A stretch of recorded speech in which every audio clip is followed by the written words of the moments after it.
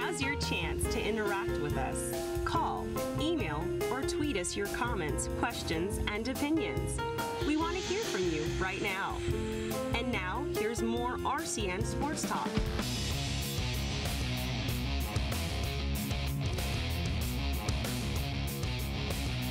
Welcome back to Sports Talk. Our special guest list continues as we're now going to switch gears from football and talk wrestling with one of the premier wrestling programs in the Lehigh Valley, and some great individual accomplishments, some great team accomplishments already so far this year, with a lot more to come. So let's welcome in the head coach of Notre Dame, Matt Veris, and Andrew Cerniglia and Brandon Kletzos. I can tell I don't do wrestling, but I have heard your names quite a bit. Congratulations on your success so far. Thank you. And we were talking, too, during the break. I was so excited that RCN had the Notre Dame-Becca match, because that was going to be, you know, it's tough with so many great wrestling programs in the area to say one match you really key on or you really look at. But I was like, it was so good. Glad we added that to the schedule. You guys didn't disappoint. It was a jam-packed atmosphere. And I want to ask you about that night overall, playing Bethlehem Catholic and everything that went in motion-wise. Sure. I just want to say thank you for having us, and a great opportunity for our program and our school to be here and represent everything. But that match was a great match. You know, when you talk about wrestling and premier wrestling in the Lehigh Valley, Bethlehem Catholic, Easton, Nazareth, Liberty, and now Notre Dame. But to wrestle Bethlehem Catholic for, I think, the first time in a few years in that environment at Bethlehem Catholic was a phenomenal setting. It was a packed house. The kids really enjoyed it, and it was a pretty intense match. There were some tight matches. There were some, you know, major decisions, some tech falls and some falls. But overall, it was something that we planned with Coach Karam back in midsummer. And we knew going into it, it was going to be a lot of fun. And for those kids to be a part of that environment and to wrestle in front of their family, their friends, their community, it was a great experience. And I look forward to doing it next year and the year after and the year after. And I know these guys had a great time, but it was just an awesome setting. I would think a night like that would help you get ready for the big stuff that's to come, the team championships, the individual championships that are right around the corner at this point. Yes, 100%. District duels are coming up, Colonial League championships. We have a big match with Wilson in a few days. So matches like that just prepare us for the postseason, team-wise and individual. So, you know, we're fortunate and thankful to be a part of that. Andrew, could you talk about your role in that Becca match? Because Becca started to get some momentum, and then you came on, and Scott Barr and Ryan Nunemaker, our announcers, were starting to talk about all your honors and everything like that. And it was all of a sudden you had a pin, and you got the momentum back on your side, and you got the 6 points, and before you knew it, you were right back in the match. Yeah, I mean, I went out, I knew I had a job to do, so I had to take care of it. But yeah, like just going out and getting the fall, wrestling hard, that's all you can do. Yeah. And Brandon, what was that night like for you? You had a big night that night too, and you're used to wrestling some of the best wrestlers in the country too. So I guess that didn't faze you being in that packed house. No, not really. I mean, we've been in the big environment before, but that was just something special. So I mean, having partners like we do and our coaches and everything, it really helps just going out and being prepared to wrestle. I mean, it's just something that we train to do every day. Yeah.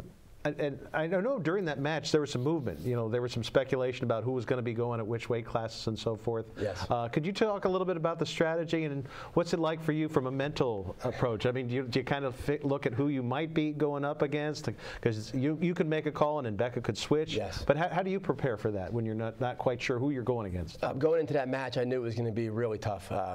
The coin toss was huge. We lost the coin toss. So going after that, we knew we kind of had our backs against the wall. But we made the moves that we could have made.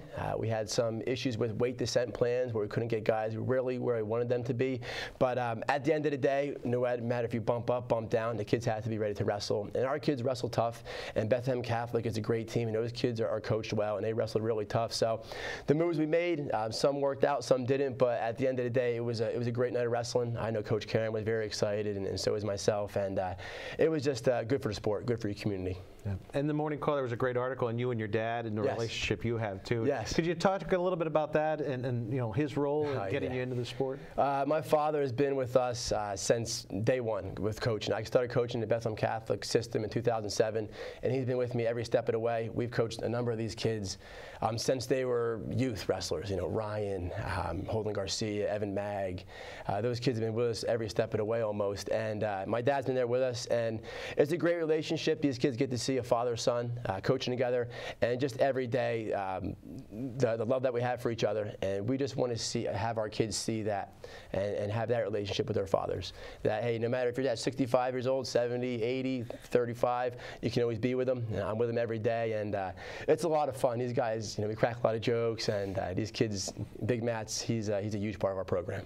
What was last year like for you? It was your first year with the program. Andrew, it was a year of first for Notre Dame. You knocked off Saucon Valley for the first time in a couple of years, and had a great run then in the postseason too. So what were some of your highlights from last year, and how much did that help you getting ready for this year? Just kind of coming in from day one, we just kind of wanted to change the culture at Notre Dame, make kids just want to compete, want to wrestle, have fun, schedule the best tournaments, schedule the best teams, and just expect to win at the highest level. It's not always about winning and losing, it's about the winning path, and that's what we preach every day with these kids, just stay on that winning path in the classroom, in the community, in the wrestling room, and these kids are doing it. They're model citizens, they're leaders amongst their peers, and just to sit back and watch them compete in the practice room, it's inspiring. It's a lot of fun, and I'm so grateful to be a part of it. I would like you mention the culture at Notre Dame, and maybe these guys could speak to that. I've spent a lot of time over there. I cover some Colonial League football, and when I make the transition to boys basketball in the winter, and every time I go over there, I'm thinking, this is a small place, an old school, but it's kind of got its own little unique vibe to it. Yeah, that definitely. It's a positive vibe, and I know there's criticism. There's always critics about who's going where and why this team has this roster and so forth. But taking that out of the mix, there's a great educational. Kind of a religious background there. Can you speak to that and that culture, that Notre Dame Crusader culture? You can kind of say it's like a family. I mean, you get to know everyone. You develop personal relationships, like with your teachers. If you need extra help, no issue. I mean, that's all I can say. You got anything? I just think like that small school and like even just the training facilities that we have, like you just really become thankful for what you have, and I mean, it really shows like where we came from and like where we're at now. And I believe that they value the whole athletic department there. I mean, you got great coaches. I mean, I deal with Phil Stanball. I deal with Pat Boyle. I do, to a degree, deal with Josh Kopp. We mentioned that was a beautiful segment on Mike there. And I mean, they want good role models. Yep. As coaches, they want teachers. They just don't want. I believe that Notre Dame wants teachers that you're teaching values as well as the X's and O's of your sport, right? You can speak to that. No, I mean Amy Rogers is phenomenal. She is an absolute pleasure to work with. Principal D'Angelo was his first year last year, along with Mayan. So we kind of hit it off right away. Just really great people, supportive of every sport, supportive of the classroom, the athletics. So we're just so grateful to be a part of that and to have those people in our leadership positions to really push these kids, not only in high school, but in college and beyond, and we're just thankful for their leadership. Oh, you also have had some great success. In fact, Brett, you reached a 100-win plateau, I believe, around Christmas. So what was it like to get to that mark? It was a good milestone, especially finally getting that off my back. It was always something I wanted to get coming in as a freshman. So getting it, especially in the Trojan War finals, that was definitely a big thing for me too. Good win, and finally got the 100th win. Yeah, you got Trojan War, which you won. You individually finished second in the Beast, I believe, and second in the Ironman. Yep. So, I always say it's wrestling's unique from other sports. You go around the country, and then you come back to Lehigh Valley and do the best. But I mean, those are some pretty big competitions too. What was it like? You got your 100 win, and then also to finish second in those major tournaments. Yeah, obviously coming in second, it's good. I think I wish I would have obviously came out with the title, but taking second in those two big tournaments definitely it's a good thing to have, and especially going out to those tournaments for the experience is just overall a great thing. Yeah. Now, Ryan, you last year, as a freshman, I believe, when you were a freshman, you were ranked #1 in the country, like before you ever wrestled at the high school level. And I said to Scott Barr, wrestling expert, I said, this is a lot of pressure to be putting on a freshman. I mean, we talk about putting pressure on sophomores with preseason predictions for football and basketball and other sports. Isn't this a lot of pressure? He's a wrestler. He can handle it. I mean, that's a pretty big honor to receive coming into your high school career. So did you feel any pressure, and what was it like, what you've done, leading up to high school, obviously, with so many many great wrestlers in the country. That's a pretty special honor. No, I don't think I had too much pressure on myself. I mean, I put all my faith in my coaches and my family, and I have the best support system around. So I was feeling pretty confident that I could, you know, be successful at the high school level, not only at the middle school level, and yeah, I just have a great support system. So Scott Bart was right again. I owe him $1. Yeah. You know, I want to ask you something about the wrestling in the Becca meet in particular, because you come in, you don't know where the coin toss is going to be. You're not sure where you're going to be, and then you came in a spot in that match where you needed to rack up a lot of points. Do you have to kind of change your mentality from, if you go early, okay, you do your own thing, and then if it's later in a match, okay, I got to rack up the points, and then if things don't work out well, and you know the other team mathematically has won it, either you win or you have lost by that point. Do you change your approach again, or I mean, what do you kind of go through as a match is going on? What your role is going to be? Well, the team score was out of reach, so I was just going out trying to score points, just wrestle like a normal match.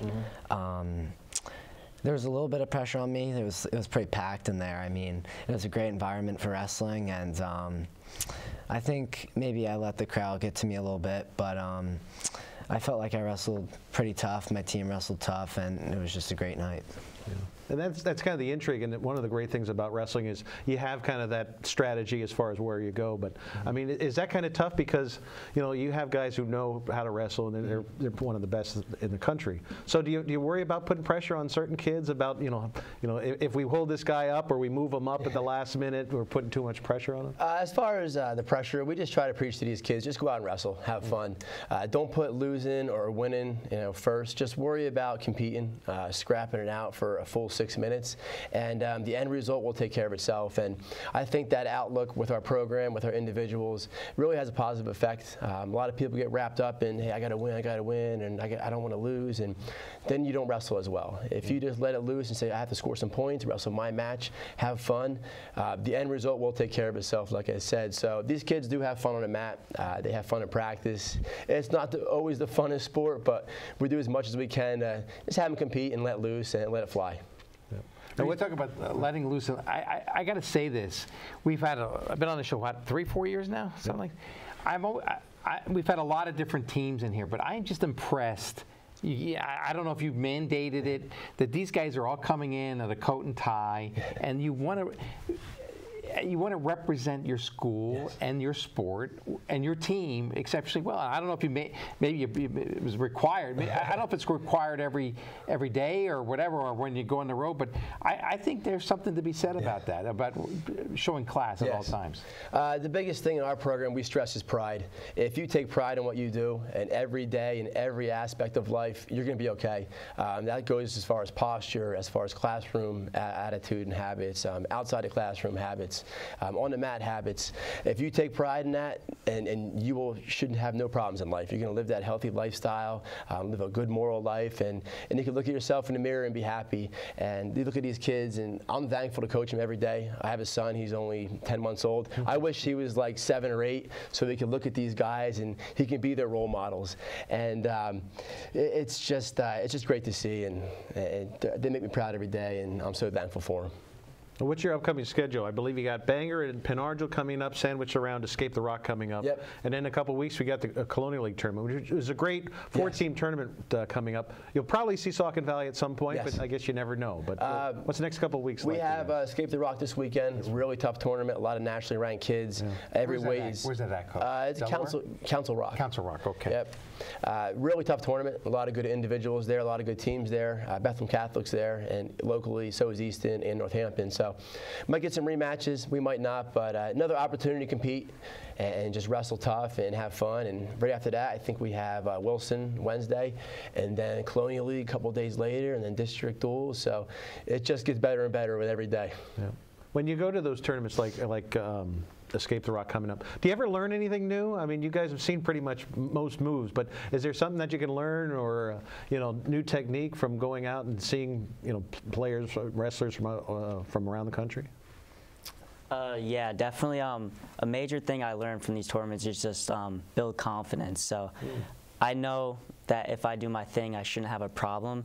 But just going out there and just proving myself, no matter what the seed is, no matter who's watching or who's betting against me, I just always have to prove myself right.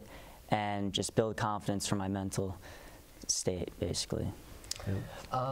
Probably the biggest thing I learned is I gotta get better, because there's some tough guys, and you know they can push me. So whether it's learn new moves or just getting better at the moves I already do, and that's what I learned probably from going to these tough tournaments. It's a good mentality. When you rank one of the best wrestlers in the country, you say you have to improve. That's good that you want to keep looking to improve. As far as what you're looking to do the next couple of weeks, are you excited about? You have a couple more Colonial League matches, and then hopefully some big things come playoff time. Yeah, it's exciting times, and I know these guys know it, and I'll let Ryan talk a little bit about the upcoming couple weeks, but I know he's excited. Yeah, so we got Wilson in the Colonial League Championships. We're probably going to wrestle Saucon 2 more times in the next 2 weeks, and that's a really fun duel. You know, they always bring the heat. They're a really tough team, and it just feels good to, we beat them, I think, 2 months ago, and it was a really good feeling. So, I want that feeling again. And it's just a great environment wrestling a team like that. Yeah, that's the big one everyone has a target on. Yeah. Looking to see. All right, well, thanks so much for coming in. Thank you. Congratulations on your success again, and hopefully some more things coming down the pike as well. Yeah, thank you very much. Appreciate it. Thank you. Matt Veras and the Notre Dame wrestling team, an exciting year so far, and again, we'll be keeping an eye on them come district time, which, of course, you'll be able to see in a few weeks right here on RCN TV. We'll be back next week with another live show. For Keith, I'm Chris. Good night, everyone.